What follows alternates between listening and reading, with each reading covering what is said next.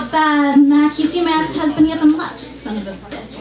Owes me alimony up the wazoo and ain't nowhere to be found. Say, Mac, what's a girl gotta do to get a drink around here? Whiskey. Neat. I turn up the collar of my trench and inhale on 4th Avenue. The saddest jazz I've ever heard stumbles out of the speakeasy, stumbles and gets caught in my smoke. I look coyly at my gumshoe, confusing my best Kim Novak and some disillusioned dame from a Dick Tracy movie and say, Mac, I'm scared. Scared real bad, you see. I'm all alone in this world and the bastard, I swear I love him, still swear, I swear he's in trouble, Mac. I'm in trouble, Mac, you gotta help me. And collapse into apathetic arms, a stoic cheek. Dick was always good with the dames, dizzy dames that ain't got no sense but to stay out of trouble. I flick ashes to the ground, posed against a street lamp, posed against a pole. I sway to the music, crying softly in a bar where there are no people, where Heath tells us to come back, where I make an unappreciated Wuthering Heights joke, where I carry the joke just a little too far, where the accent is just a little too misplaced, where I sway my hips just a little too much and smudge my lipstick. It's cold, and I'm classy in my trench. We click in stereo, our escort heels, tapping concrete, clicking on cracks, cracking on clacks, grazing against his pant leg. I look cool when I smoke here, a classy broad who gives no damns about no one, not a damn, a dame who makes Clark's head spin, who spins personas, blending into ambiance, embracing roles predetermined by her sex, and her sex is working. But he only laughs, and looks and smiles and doesn't get into it, doesn't play his role, doesn't play the gumshoe to give the dizzy dame what she deserves, throw over his knee like Clark would. Teach her for putting her nose where it don't belong, teach her for not belonging, for posing poised against a street lamp, exhaling and accenting and turning up collars for entertainment.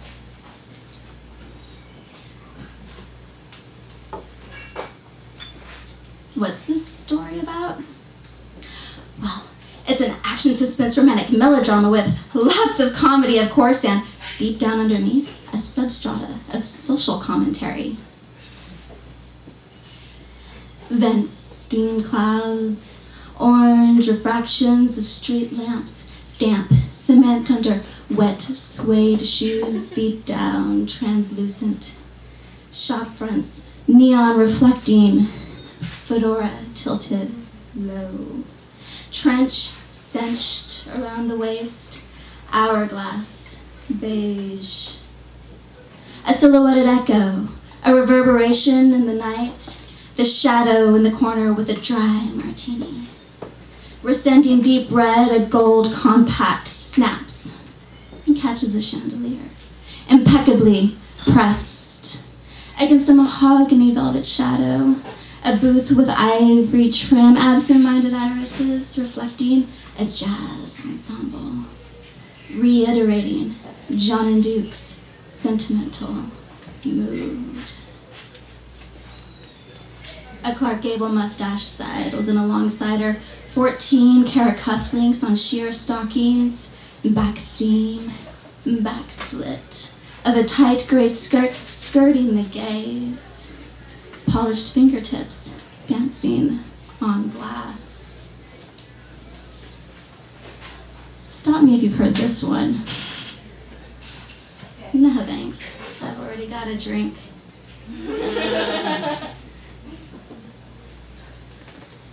There's a man on the floor in a pile of slugs. Carpet stains a flask of rye. I've got an alibi, don't you bother. Such a mess. Can't you work without a drink?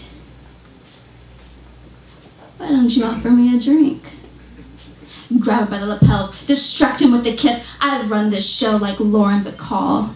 Pantsuits, a glass of bourbon, dry wit, a cigarette always between slender fingertips.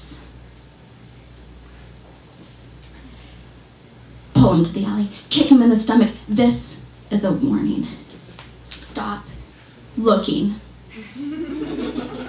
Convenient fog cover, suspicious gray Plymouth, white Thunderbird with a crisp leather face. A slender ankle stepping out. keep a coy expression and a smooth demeanor. I keep my dresses pressed and my lips dark.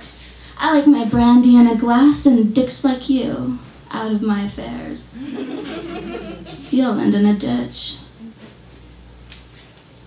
Light me up a cigarette, would you, sugar?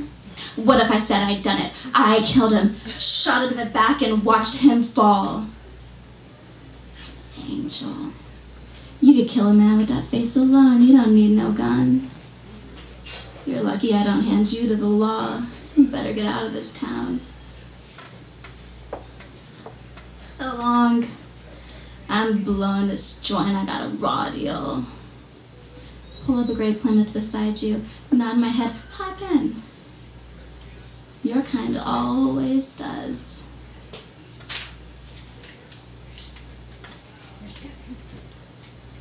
We fight because it's dramatic. We exaggerate our voice and script because it's dramatic.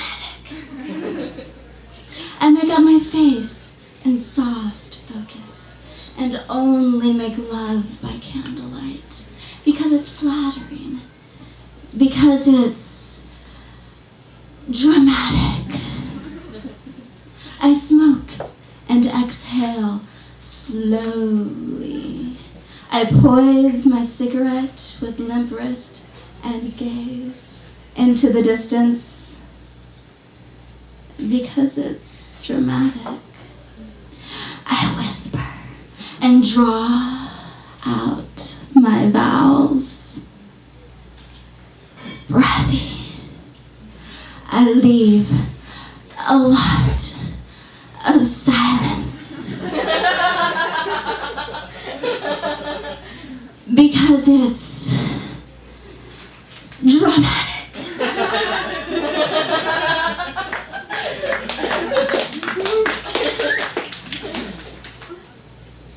We fake the whole thing. You're in love with a lie. I knew you'd follow me, knew you'd fall for me. Falling back wasn't part of the plan. I changed my hair, said I was a girl from Oklahoma. I was safe. Safe until you found me. A rag doll, stitched with bits of fabric, named, renamed by each person who casts her, picks her up, brushes bits of leaves from her hair. Positions, repositions, a sewn-on mouth meant to be kissed. I'll let you dress me in your opera gown. Undress me, smear lipstick across my face, smack me, marry me, protect me. I'll help you bury the body. Never say a word. I'll walk by your side through the groves in uncomfortable shoes. We almost got away with it. We switched the bodies at the end. The fatal flaw was the confession, the explication of the subplot, the supplication in the bell tower. A wrong step out of character.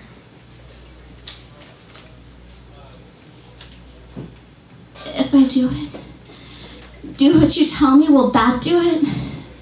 Will you love me then? I'm just Holly, a made-up name, a no-name slob, a phony. But a real phony. Hanna Tawater, everybody.